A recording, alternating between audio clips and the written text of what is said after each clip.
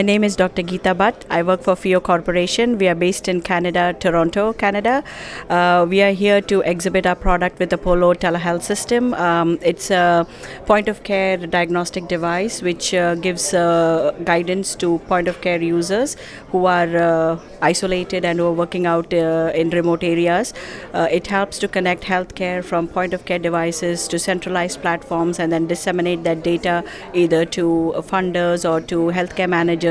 It's quality diagnostics at point of care, so it allows immediate feedback to the end user to tell them what they're doing correctly, what they're not doing so well, and so the data or the diagnostic results that are given to the patient are always very accurate and can be trusted, and then you can also guide treatment or other follow-ups for the patient because it's all connected data and it's available at central systems.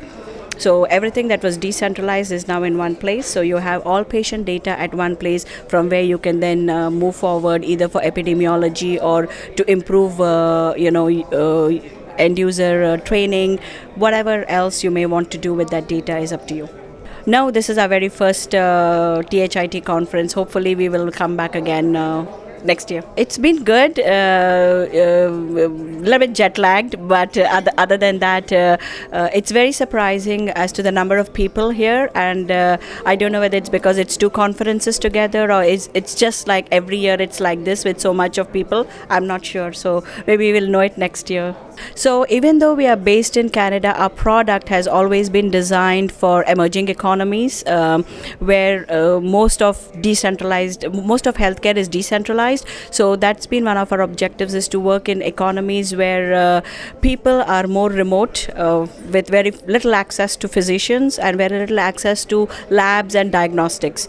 So India is a huge country. I am an Indian, born and brought up here, educated here. So for me personally, it's been very satisfying to come back to India with a product that I believe can make a big difference for healthcare here. And it's been very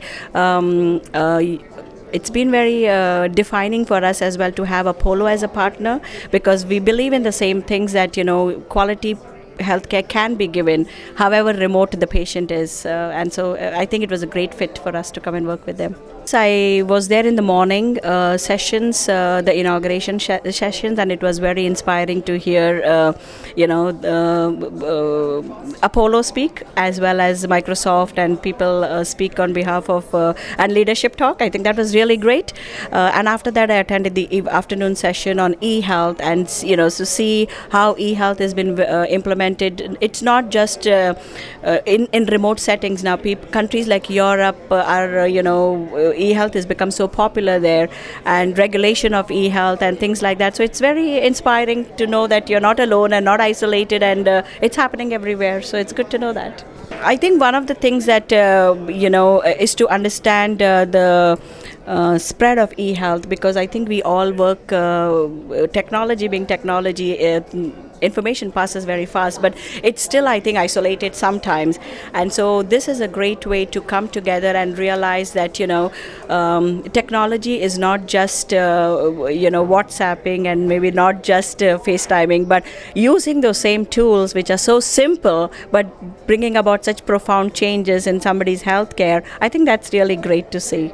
And I think that it makes it even more worthwhile, because people who are used to giving quality health care at hospitals are now moving and wanting to give that same quality of health care, but to an absolutely marginalized population which was not able to get this health care. So I think from that perspective it's been very great to see so much participation. So it's nice. Thank you so much, and it's a privilege to meet you, ma'am. All the very best.